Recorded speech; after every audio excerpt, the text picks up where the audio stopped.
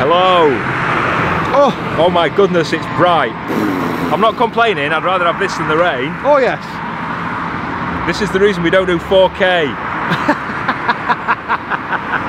So this is where we were yesterday, and we're moving today. Thank God. Noisiest mooring spot ever, but we are mooring today. A little clue, we are going to do 3 canals in one day. No. 3 canals in 1 hour. Oh, there you go. First things first, we've got to get down King's Lock, that one back there. We've got to get some fuel and some coal and stuff, but we've got to go down the lock backwards. So we can get fuel. So guess who's driving? Not me.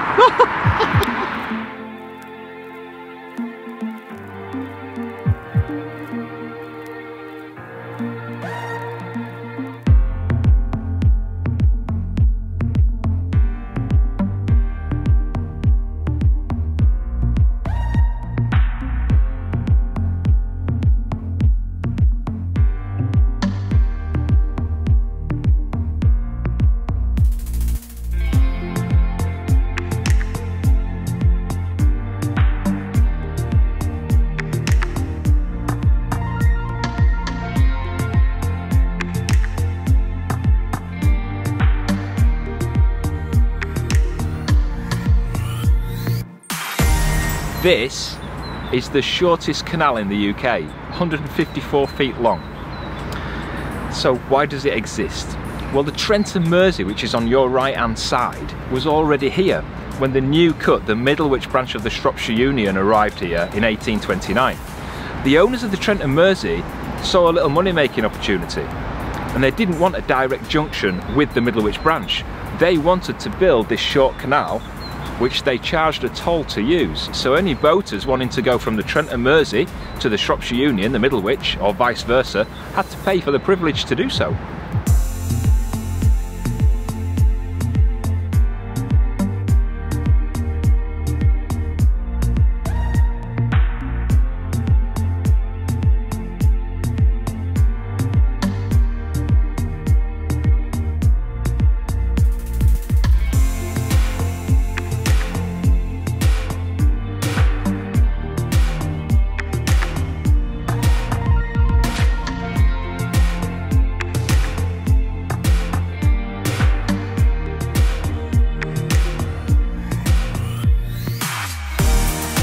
So that was the Wardle Canal, all 154 feet, 47 metres. What do you reckon? We would have got up there quicker had it not been for a boat coming down the lock as we came round the corner. But this is where it brings us out, Wardle Lock. It's also known as Maureen's Lock. It's a bit of a story attached to this that I never knew about until today. A lady called Maureen Shaw used to live in that lock cottage just behind us. And her whole life revolved around boats and canals. She was born on a narrowboat. She was adopted by the Jinks boating family and spent all her working life on the narrowboats. And then she retired and spent her final years in the lock cottage just behind us. She was known as Auntie Maureen locally. She'd come out and help the boaters with the lock, give advice to people new to narrowboating, but she also looked after this lock. She was very protective, and woe betide if you mistreated it. I'd like to have seen a reaction with Sean if he wasn't doing the paddles right.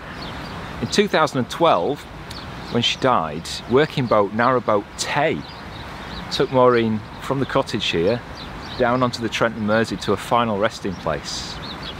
One of Maureen's wishes was that we carry on talking about the working boats of the olden days. We tend to forget that the canals were built for business and industry, carrying cargo like coal and salt and sand and textiles around the country. It helped to build hundreds of communities, and it helped to develop some of the massive engineering marvels that we appreciate today. It would have been fantastic to meet Maureen, Auntie Maureen, the boat woman of Wardle Lock, and I'm really glad that I found out about her story.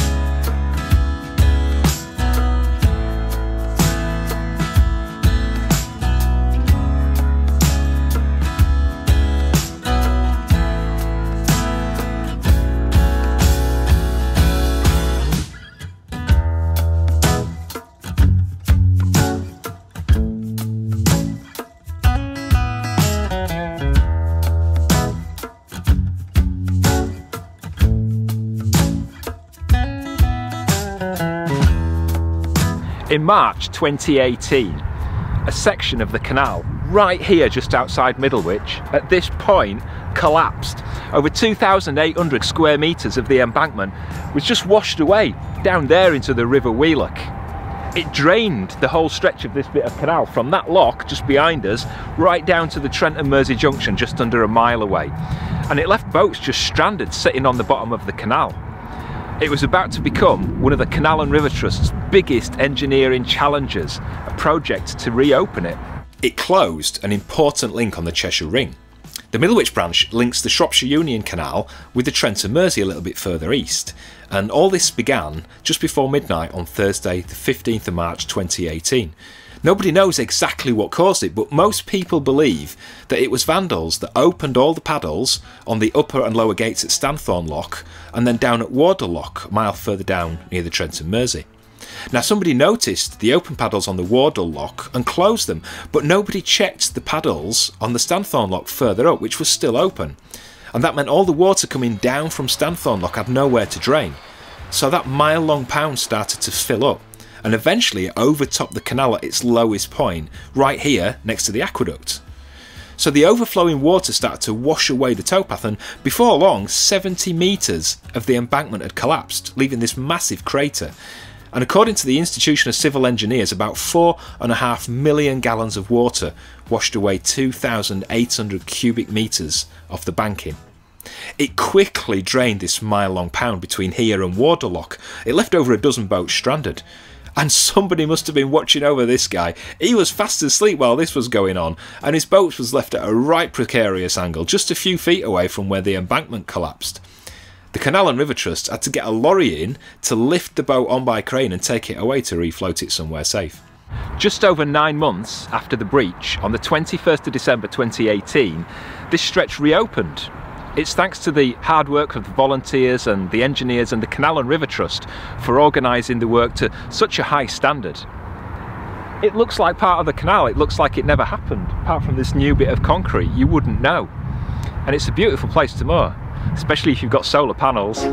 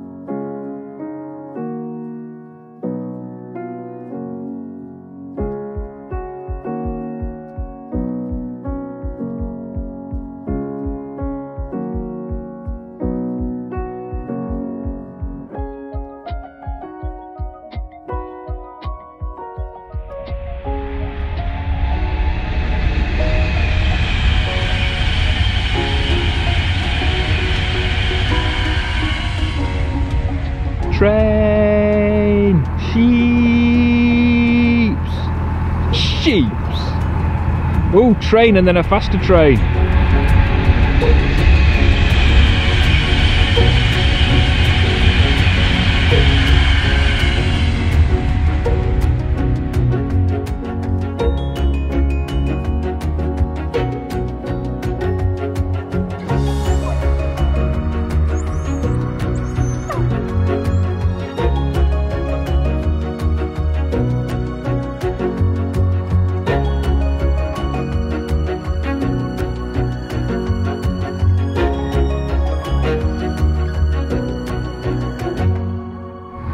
I hope you enjoyed the trains. It's getting on Sean's nerves now. Shall I buy him a t-shirt for Christmas? No. So we've been cruising for a couple of hours. It is beautiful, clear blue skies, and it's been lovely. There's a bit of ice first thing this morning. Lots of lovely 48-hour moorings, so we're going to try and find somewhere nice to stop. These are nice moorings. They are, aren't they? Shall we stay here? You can if you want.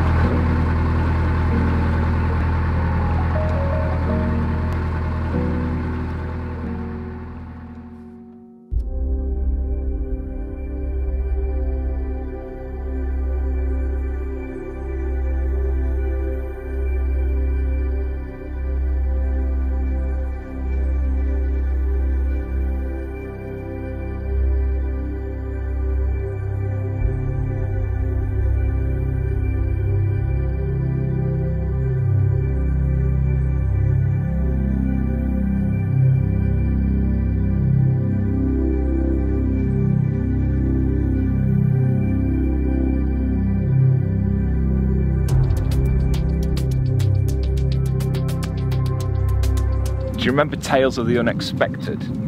Yes. Where that Roald Dahl thing, yeah, do. That's the world of Foxes Afloat filming. Whenever we get a camera out, we can be in the middle of nowhere, people just emerge from boats and trees and holes in the ground. You can be moored somewhere where you don't see or hear a soul for 2 or 3 days, but as soon as you put that camera on, people start shouting from nowhere. It's just weird. Do you know what's done it? What? A fancy tripod. Yeah, a fancy new tripod which you can't see, but you can probably tell in the picture quality. We are about a mile away from Wimblesley.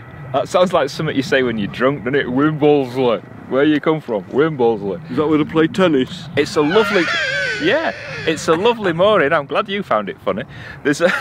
It is a lovely mooring, and we kind of stumbled on it by mistake a couple of days ago. Yeah, a couple of days ago. On that side is just like farmland and the railway, which you probably just heard, and a farm truck that just seems to reverse all day long. All day. For some reason he never goes forward, he just reverses all day long. Beep, beep, beep, beep. Crazy. On that side is Winsford Top Flash. Have a look. Flash. There you go. I don't know why they call them flashers. I'd like to think it's what I'm thinking it is in my head, but I don't think it is. Another one caused by subsidence from brine pumping. Yeah, that sounds rude as well. So we've got to get from here. We're going towards Nantwich in a couple of days, but the weather over the next couple of days is a little bit. And a bit where they say it's going to rain and then it done, and then they say it's going to be fine and then it rains.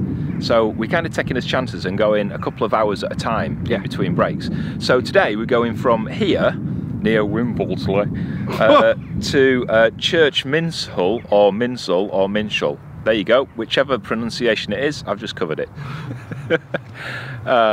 Yes, we did just cut something out. So are we ready? Yeah. Come on, get the coffee on.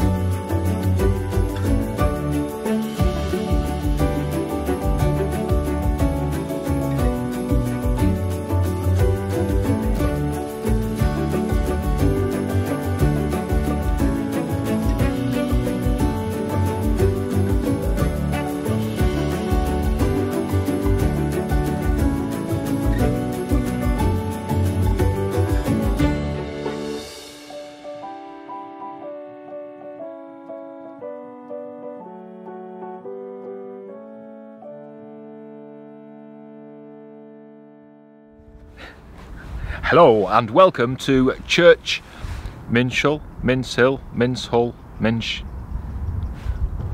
No idea. We're near Bridge 12, which is Eardswick Bridge, Earswick Bridge, Earwig Bridge. I have no idea. I have no idea. Right. And to be honest, I give up. Because it doesn't matter how you pronounce it, 5 other people will tell you leave a that message you're wrong and say that you're wrong. So let's call it Earwig Bridge in Church Minsey. I don't know. But we're here and it's beautiful. You all right, Maud? Cough it up. I'm still dying here. Poor old Sean's had man flu for what seems like the last 6 months. Yeah.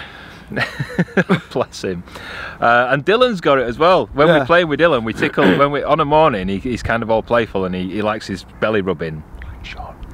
And when we rub his belly, he's coughing on a morning. He's like, eh. So here we are at Church Minshull, and it's lovely. We escaped the showers. We got a little bit of like drizzly, but we're all right. And it's a lovely mooring. It is beautiful. And we had the whole stretch of moorings to ourselves. So we moored down there. Somebody moored up behind us and put the generator on. Why? Why? We have nothing against generators because it's winter, and you need power. And if you haven't got good batteries or you haven't got solar, you need a generator. That's fine, fair enough. But when you've got a mooring that's got space for like 20 boats and you moor right on the end of it and then they moor right behind you and switch the generator on, the loud generator, I don't think that's polite. And I don't think I'm being out of order by saying that that's not polite. Because if I had a really loud generator and I wanted to moor here, I'd at least moor away from the other boats. Tell me if you're wrong, I don't give a whinsy if you're wrong, to be honest. That's the way I feel about it. I believe in politeness and being nice. Yeah. If we were going to leave our engine on to charge our batteries up, then we'd moor away from the other boats. But there you go, that's my rant. Thank you. So Church Minshull today, we're not very far from Venetian Marina, which is where we go in on our next journey down towards Nantwich. But for today and for this vlog, that is it, and the sun's coming out. Lovely. Yeah, look at that. We hope you've enjoyed the vlog. If you have, please show your appreciation by giving us some thumbs ups. Yeah. Didn't nudge me. Like the little graphic down below says, subscribe. If you click subscribe and then hit the bell, YouTube will let you know every time we release a brand new video. It's getting brighter. Brighter, the sun's coming out. Leave any comments except on pronunciations or generators or my rant down below, or questions, or just chat, because we do still like to answer them all. It does take me all weekend, but I do like to. And anything else? I'm going to put the dinner on. Yeah, we're having chicken something. Chicken something. I haven't decided yet, but there's some chicken in there. So till next week, thanks for watching. Take care, see you later. Bye. Ta-da!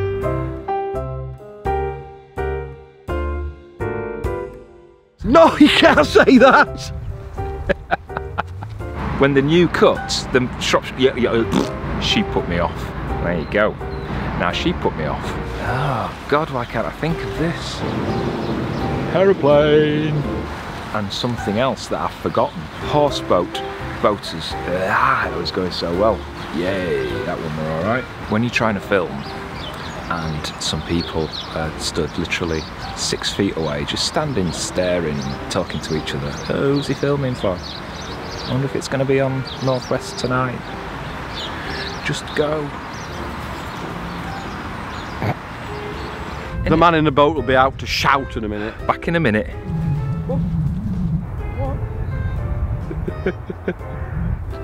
Weird. Weird. Morning. Good morning. 10 miles of canal. And he just comes and stands right next to me. Welcome to the world of vlogging.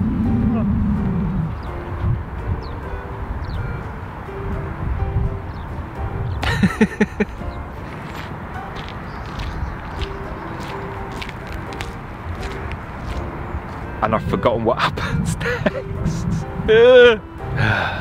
Take 3. Who, I don't know how. I do know how. And I can't remember what happened next. It's not complicated, is it, Colin? I've forgotten again. Ramble, ramble.